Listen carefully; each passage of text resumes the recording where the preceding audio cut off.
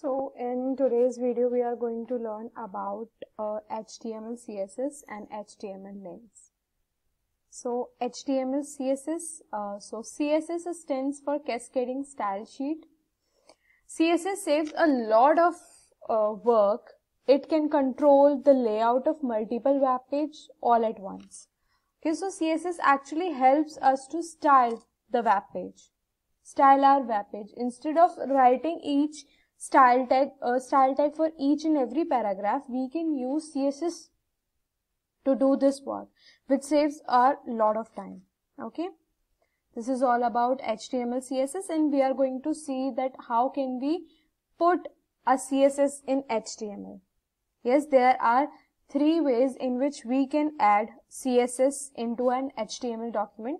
First is your inline by using the style attribute inside HTML element. Okay, internal by using a style element in the head section, and external, this is by using a link element to link to an external CSS file. We will be creating a CSS file externally and then we are going to link that file in HTML. The most common way to add CSS is to keep the style in external CSS file.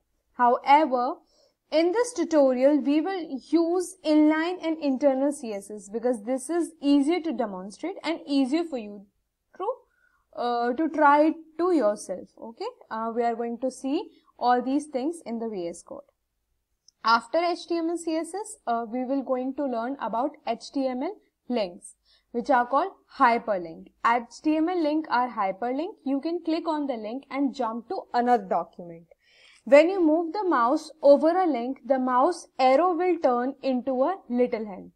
And this is the syntax of your HTML link. I'm going to explain all these things, that what is A, what is href, each and everything. Okay. And HTML link, there is also a target attribute in HTML link, and this target attribute specify where to open the link document. The target attribute can have one of the following values. First is your self, that is default. Open the document in the same way, in the same window or the tab as it was clicked. Next one is blank, that means open the document in the new window or tab. And this, open the document in the parent frame. And the top, open the document in the full body of the window. So let's move forward to our VS Code. So first is your inline CSS. In inline CSS, we simply use your style attribute. For example, like this. This is your inline CSS. Okay. Now, after inline, there is internal CSS, which is mostly uses. So, in internal CSS, what we do, we provide we used your style tag in the head section. For example, I'll provide style over here. Yes, style. Okay. And if I want to make the changes, okay, so now I want that the body color should be red. So I'll type body, okay, body, and then what I want in body, I want background color, okay, sorry, I don't want this, I want background color to be what? Okay, red. Okay, instead of red, just take something nice color. Okay, we'll see this some light shade. Okay, in the background we want some light shade. Okay, so we'll see that how this internal CSS is working. Okay. Okay, I am going live.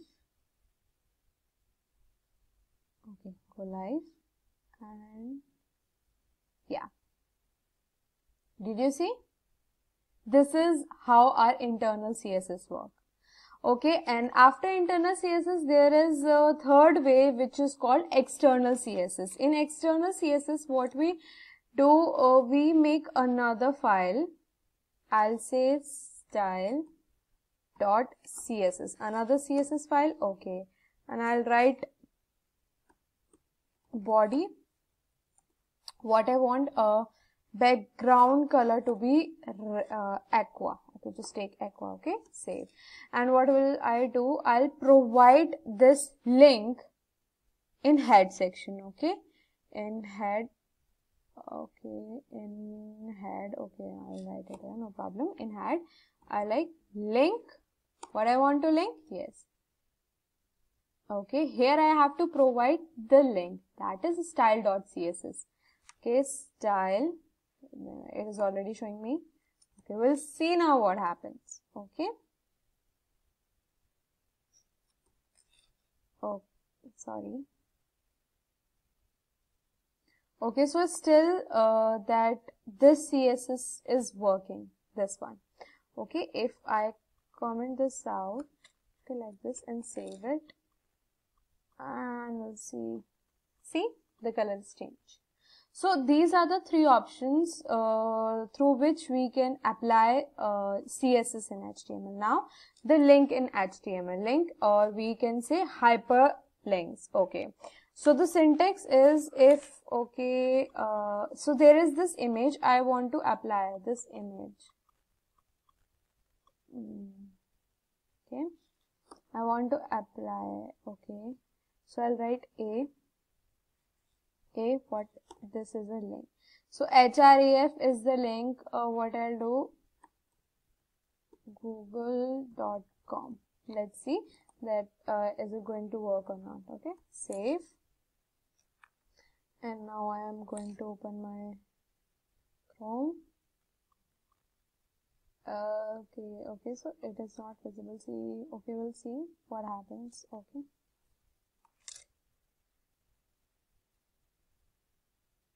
Okay, so I have to write something that what I am showing. Okay, I guess I write Google. Okay, I am showing the side of the Google. Let's see what happens. Okay, so now it is visible, and as you can see, if I hover over it, it is showing this. Okay, if I click on this, my Google web page is open. Okay, and if I go back, okay, here's I come. Okay, so now let's talk about the attribute. Attribute, that is your target attribute, that where you want to open this, where you want to open this Google link. Okay, so if I write, okay, I want to open this Google link in another page, not on this page. So what I will be using, I will be using our target attribute. Okay, so target. Now what I want blank, that is I want to jump on another page whenever I click on this google.com. We'll see what happens. Okay, if I go this, okay, now you see what happens, another web page is open. Okay, so this is how it is going to work. Okay, so this was all about this is your A stands for if the element has href element. Okay, this is called hypertext, in which where in href you provide the URL. Okay, and target is there, that where you want to open this link. Okay, this was a blank, and there were so many other options. Okay, if I write top, we'll see what happens. Okay, let's open on this. Full body document is open. Okay, so this was all about your HTML links and HTML CSS. Thank you.